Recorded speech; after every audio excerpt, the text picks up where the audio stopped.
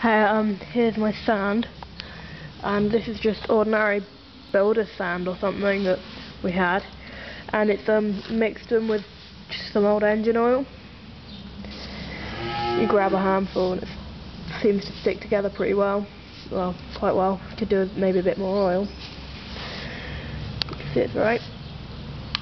When you put a pulley into it, it seems to cut them in half now, so they can come out easier. When I put the shape in, it seems to hold it quite well. Yeah. When it's probably compact and that, it should be alright. Maybe a bit more oil in with it. So that's the sand. May add a bit more on it.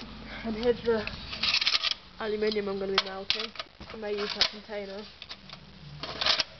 There's the aluminium. This is the engine that I'm going to be using on my mini bike.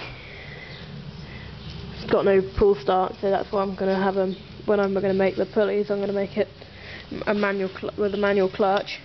You just push the clutch in and roll it down the hill, and it should go. And that's the engine. But the sound seems alright. I might mix a bit more oil in with it. That's it. I'll show you the flasks I'm making in a bit. Okay.